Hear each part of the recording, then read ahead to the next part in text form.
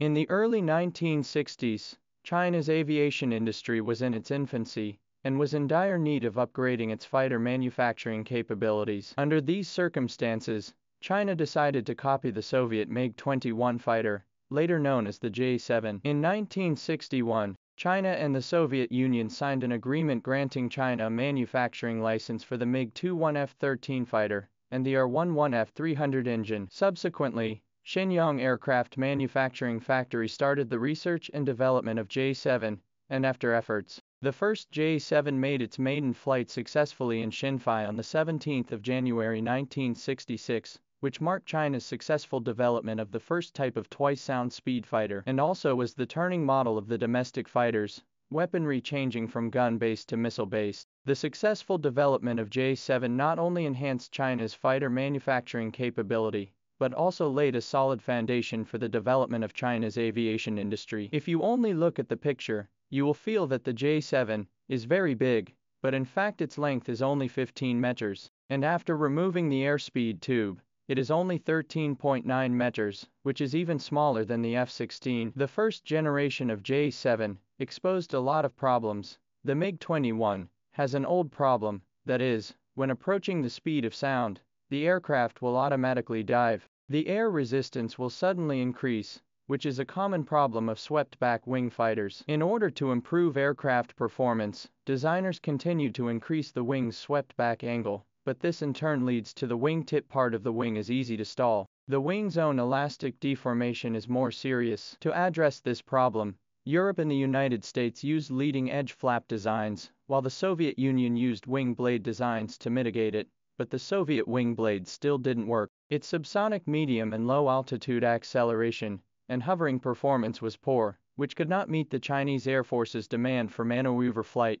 and seizure of air control. Secondly, the first-generation J-7 had quality problems, mainly due to substandard copying process, such as poor engine quality and easy bursting of the cockpit cover. Its combat effectiveness was low, with no full-featured radar, difficult targeting and low missile hit rate. Finally, there was also a gap in its technical performance, compared with American and other homemade fighters of the time. In subsequent versions of the J-7, the designers redesigned the wings and adopted more advanced wing shapes and layouts to improve the aerodynamic performance and stability of the aircraft. These improvements include adjusting parameters such as the wing's swept-back angle, wingspan and chord length, as well as optimizing the way the wing is attached to the fuselage. In addition to improving the wing design, China has also adopted other aerodynamic layout solutions to solve the wing blade problem. For example, in models such as the J-7E, a double delta wing design was adopted, which can effectively improve the aircraft's low and medium altitude maneuverability, and also help to slow down the airflow separation phenomenon and improve the aircraft's stability. In this way, the J-7 slowly became reliable and a very practical fighter. In 1980, Egypt visited Beijing and signed the first order with China, purchasing 60 J-7s at one time. This order brought a lot of foreign exchange to China, with a total value of about more than $100 million, which is equivalent to $750 million nowadays. Then, North Korea, Pakistan, Jordan, Bangladesh, Sri Lanka, Iran, and a host of other countries bought improved J-7s produced by China. There is a more desperate thing. In 1987, the United States bought 16 J-7 from China. Good thing at that time. The relationship between China and the Soviet Union tends to ease. The Big Brother's life is coming to an end. Did not pursue this matter. The U.S. did not buy the J-7 to equip its troops. At that time, the U.S. had better F-15s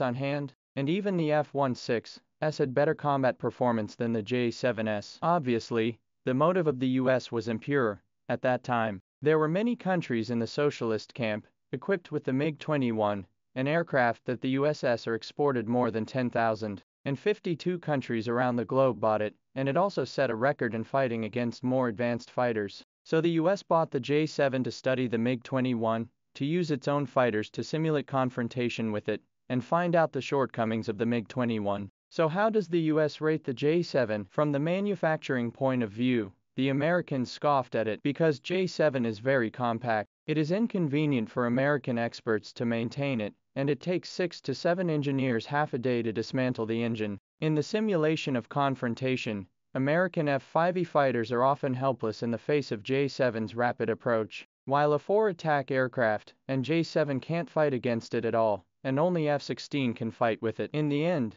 the US military concluded that the aircraft was well designed, but the fire control and radar were backward because the J-7 adopts nose air intake. The radar improvement is unlikely, so it can only be so. Currently, the Chinese Air Force still has 100 J-7s in service, and a total of 1,577 aircraft were produced until 2013, when the J-20 came out. The decommissioned J-7s have been sealed away, and may come in handy in the future when needed.